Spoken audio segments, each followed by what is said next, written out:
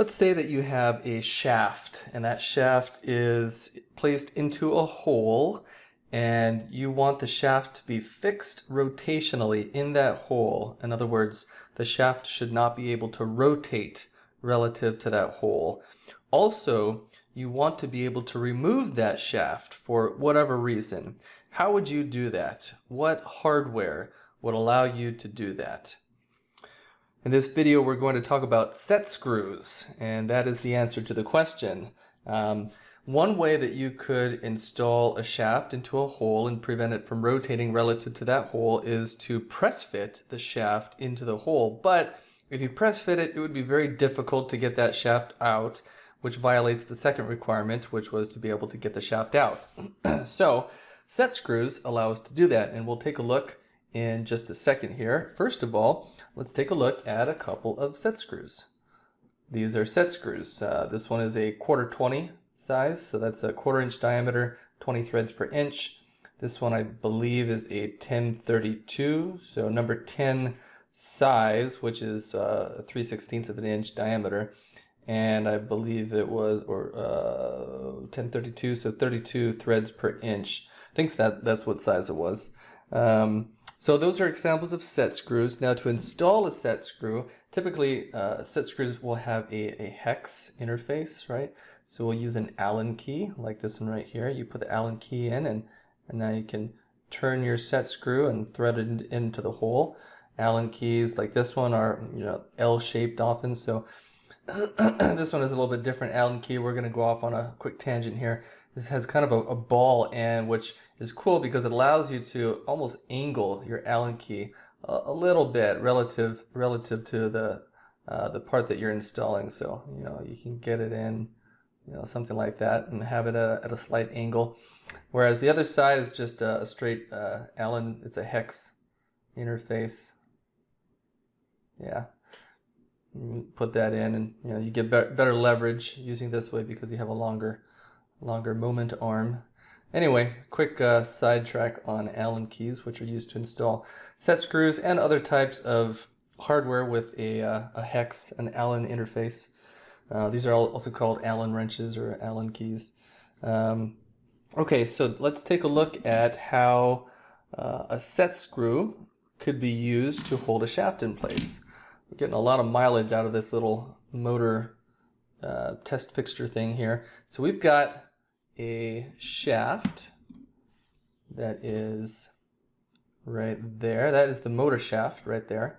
And that is installed in a hole, which is right here. Now this particular hole, you can see there's actually a flat on it right there. And there's a corresponding flat on the shaft that lines up right there. And since those flats, this hole was machined in a way so that those flats can line up, we actually don't technically need a set screw to bind this shaft down and hold it in place. But we're going to use this just for educational purposes to show how it's used. Now you can also see that there is a threaded hole right there. And that threaded hole is meant for a set screw. So the set screw gets driven into that hole, in here. And that hole goes all the way through until the set screw meets the flat on the shaft.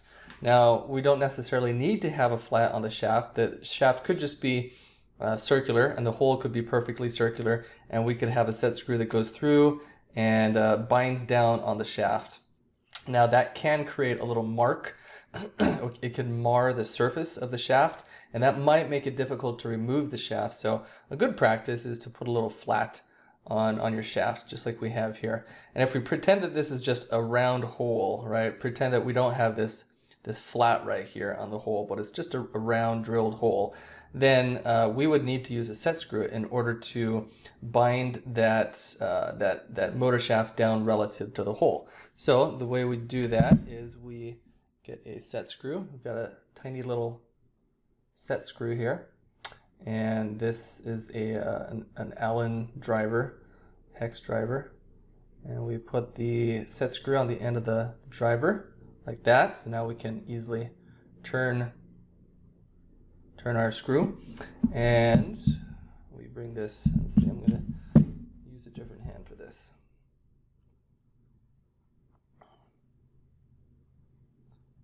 Okay, and now we just install the set screw like that. And at a certain point, I'll start feeling some resistance, and that is when the set screw has bottomed out on the motor shaft. So there it is right there. I can't really turn it any further.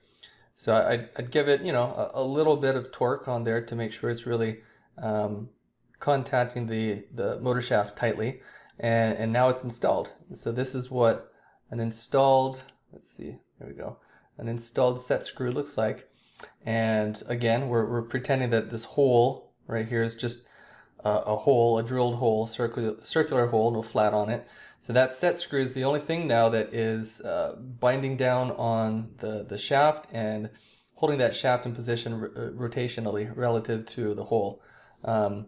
And you know, when we're done with this and we want to take it out, all we do is put our driver back in, spin it a few times, you know, something like that, and now we can easily slide that shaft out. So it's removable. And that is how and why to use a set screw. If you found this content helpful, consider enrolling in our signature program at mypipelineacademy.com. Whether you're an individual interested in beginning a new career as a mechanical designer or a company interested in training your new engineering hires, our signature program helps students develop the practical skills they need to be productive mechanical design engineers. Seating is limited. We hope to see you there soon.